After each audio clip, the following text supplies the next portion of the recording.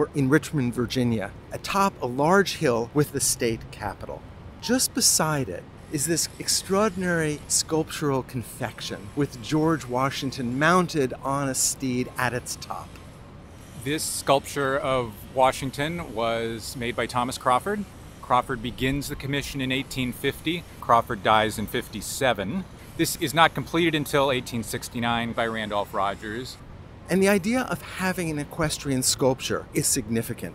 Crawford bases his design of this sculpture on a famous Roman sculpture of Marcus Aurelius. So we have Washington pointing up slightly as if to say the nation is moving west. But Crawford is known for more than this sculpture. Crawford was proposing and designing a Statue of Freedom, which now sits atop the U.S. Capitol dome, roughly concurrent with when he's making this sculpture in Richmond. And Crawford first conceived the Statue of Freedom as wearing a Phrygian cap. That was a cap worn by former Roman slaves who had been freed to indicate that they were freedmen. A senator in the U.S. Senate objected to such a symbol of individual freedom in the context of a formerly enslaved person being atop the U.S. Capitol dome. That objecting senator was Jefferson Davis.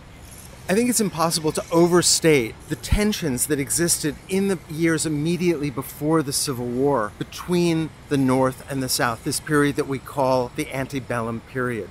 This sculpture is an argument about what North and South agree upon and what both halves of America's ideological argument agree upon is republicanism.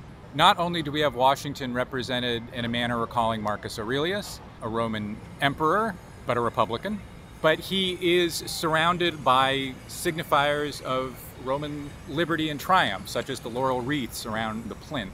Thomas Jefferson, which is one of the figures carved by Crawford, is wearing a cloaky garment that recalls a Roman toga. The allegorical figures at the base of the monument, all created by Randolph Rogers, are wearing garments that can also be read as referencing Rome. This confectionery plinth arrangement references how sculptures would have been installed in Republican Rome. What I find successful about the sculptural representation of Washington and this horse is its sense of dynamism. Almost every part of the animal is in motion, and yet Washington seems steady. He seems as if he is in complete control of his troops. The first thing that strikes me about this sculpture is the horse's tail. It is flowing. We see the movement in the tail extended through the saddle blanket that rests across the horse. We see movement in the horse's mane. We see movement in the horse's eyes. Here, this is Washington as a military genius. And this martial representation is quite different from the famous sculpture that exists just a few yards away inside the Capitol building, which was a late 18th century sculpture of George Washington by the French artist Houdon, where Washington has taken off his sword and is holding now a walking stick.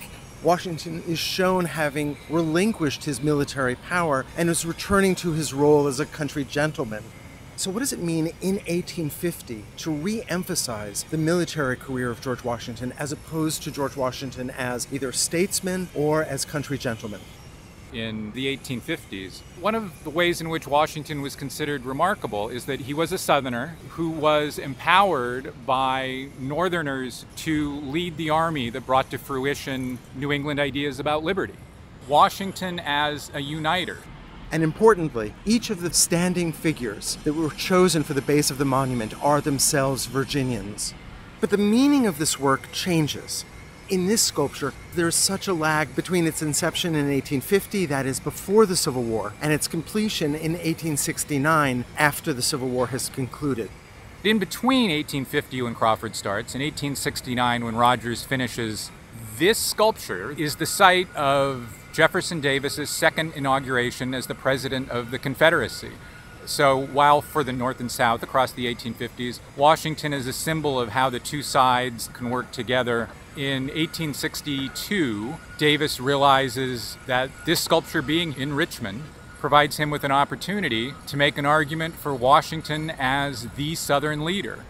This monument is enormously important to both Virginia and then to what will become the Confederacy. For example, the Confederacy will use the Washington of this monument, Washington on a horse, on the Confederate state seal.